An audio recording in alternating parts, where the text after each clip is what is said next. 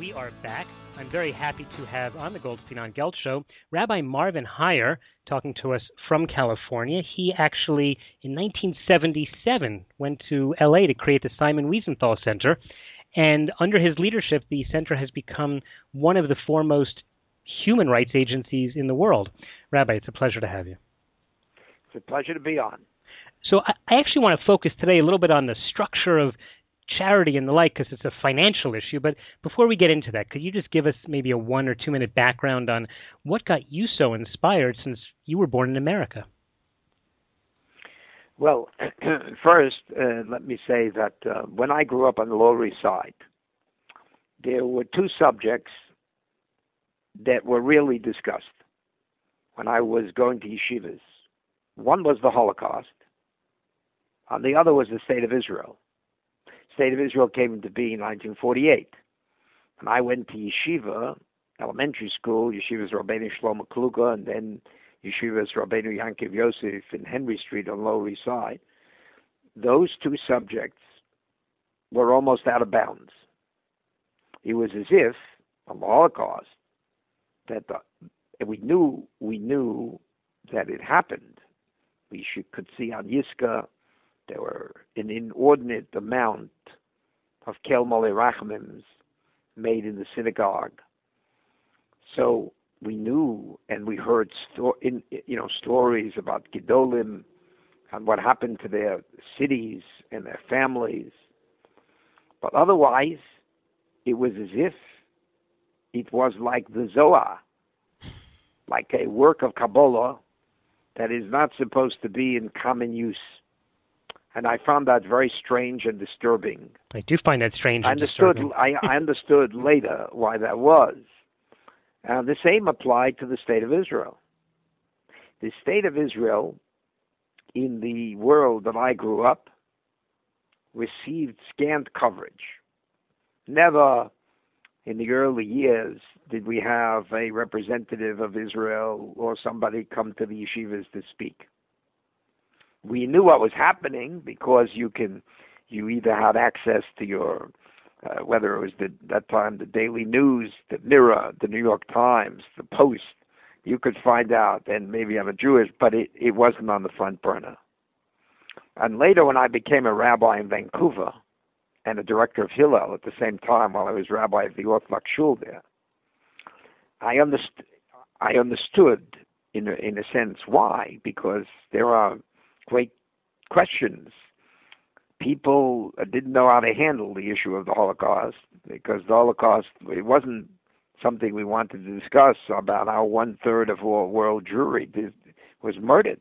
Mm-hmm. Where were the Jews? Where was America? Where was American Jews?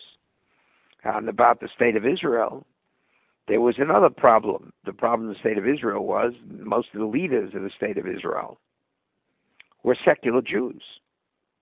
And in the world of Torah, you would have expected, after all, if this would be the beginning of the redemption, final redemption of the Jewish people, going back to Eretz Yisrael, maybe that should have come from heaven, not from the Haganah.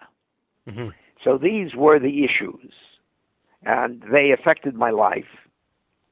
And I decided that the one thing, when I came down to L.A. to open a yeshiva, actually the original plan was to open a post-high school yeshiva. Subsequently, we added, a few months later, the creation of the Simon Wiesenthal Center. And actually, it all happened, the idea came to me when I was visiting the Toppits, and a young girl asked the question. Toppits is the place where there are remaining traces of the skeletons of prehistoric creatures, the dinosaur age. And this young girl asked the guide at the Toppits whether the dinosaurs are coming back. And the guide said no, because it doesn't have the Earth's climate conditions have changed, and it would be impossible for such a generation of creatures to come back. And I said to myself, it's interesting that people want to know about creatures that can't come back. But what about human creatures like Hitler who can come back? Mm-hmm. And, and that's where the seed came, that it's interesting to create such an institution in America. I see. So that actually sort of leads into the next half of what I wanted to ask about. We're talking with Rabbi Marvin Heir from the Simon Wiesenthal Center, the founder of it. Rabbi, at this stage, many people say the Holocaust was a terrible thing, and there's been a huge amount of documentation and research, and the high schools go visit Poland and they study. But are we getting to the point where we have to relegate that story to the history books, not to erase it, but is the funding necessary? Is this the right place to be investing our money now when maybe we're done with that chapter? Well, first of all, we're not investing our money on the Holocaust. We're investing our money on the idea that caused the Holocaust, anti-Semitism. The anti-Semitism wasn't caused by, wasn't created by the engineers who put in the crematoria of Auschwitz. Mm-hmm. It was created by a society that thought that the Jews are unworthy of being a civilization. They're different. That notion is more alive, may be more alive in different parts of the world today than it was in the 30s. In the 30s, it was only in Europe, to a large extent, mm-hmm. where Hitler was born and he had this thing. He went to Austria. Today, you find anti-Semitism almost everywhere in the world. You surely have it in Russia today. You surely have it in the Ukraine today. You have it in the Arab world today. You have it in the United States. So the cause, most people don't understand that Hitler was an anti-Semite before he was a final solutionist. And do you think it's a small step from the first to the second? I think that if you don't pay attention to the first step, it goes to the second and third step. Well, one of the comparisons that the fact of the matter is that in the early years, let's remember one thing. We have Hitler's first letter. Most people don't know that.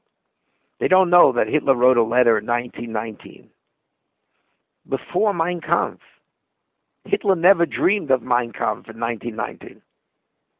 But in 1919, he wrote a letter to Gemlich where he said, I'm against an emotional anti-Semitism that leads to pogroms on a street corner.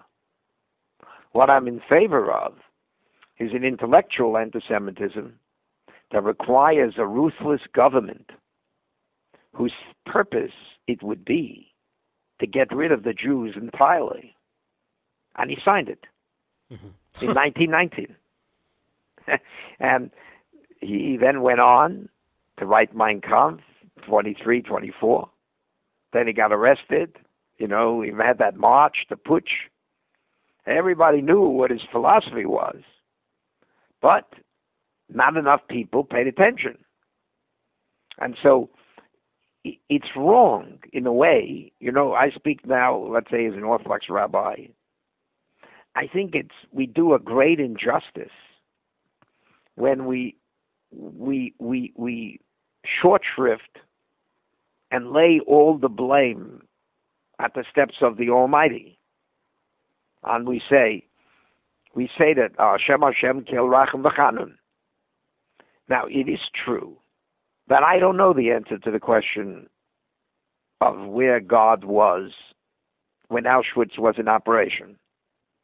I don't know the answer to that question. But I do know the answer to one question.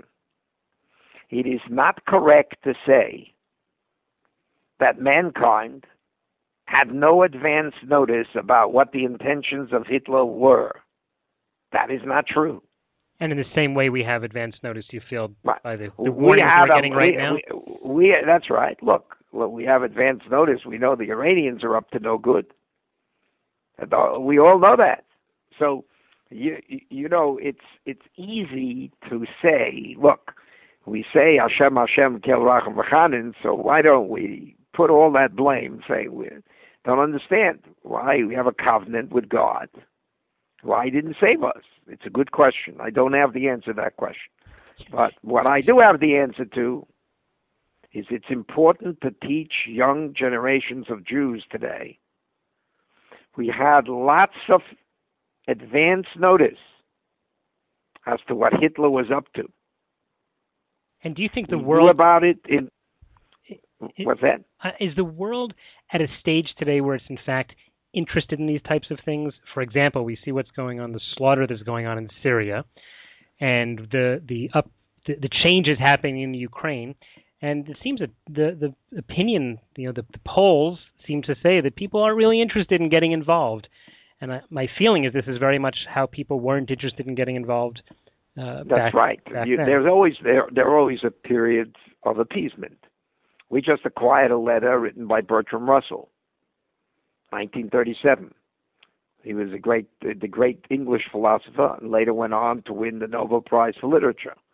Russell wrote in 1937 to a friend in Eton College that if Hitler conquers England, the best thing we can do is every Englishman should invite the Nazis to their homes for dinner, and the Prime Minister should kick it off by inviting the commander of the Nazis to 10 Downing Street.